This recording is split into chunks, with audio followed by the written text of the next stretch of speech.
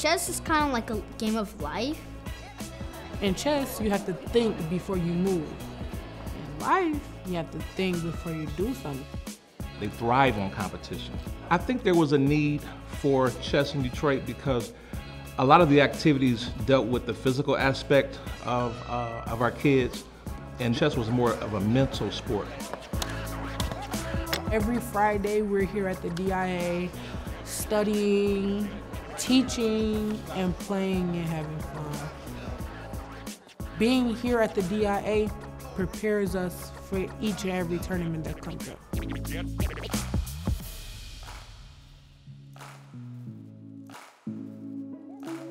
It provides a lot of competition, playing a lot of different people.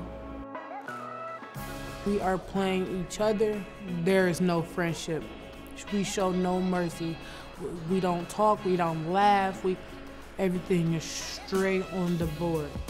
After the game, everybody it's like a family. Self-esteem is very important, and chess provides that.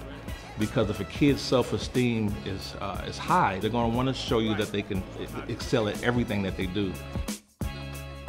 There's definitely patience and strategies. Like, chess is easy to learn, but the tactics are hard. Strategy that comes with the game, like where you should move and the thought process that goes into it.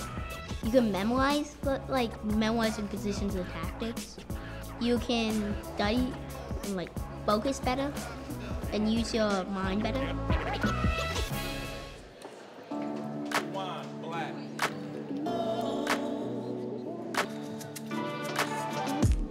We have proven that our kids not only can excel in this, but they're winning at it, and at one of the toughest intellectual games that there is to play in the world. And we're doing it right here at Detroit City Chess Club. Tamira, when I first met her, it was my first day at a school in Detroit, and she was actually in a fight, and I was able to pull her to the side and ask her about joining chess. I think it took over her life, and her grades shot up. She had no more suspensions. Chess has taught me to think before I actually do something and think about the outcomes of what's gonna happen if I actually do it. Braylon, of all the kids I've ever taught in my life, Braylon took chess quicker than anyone I've ever coached in my life. I mean, he took off and have never looked back. Chess has taught me to focus a lot in school and just activities in general.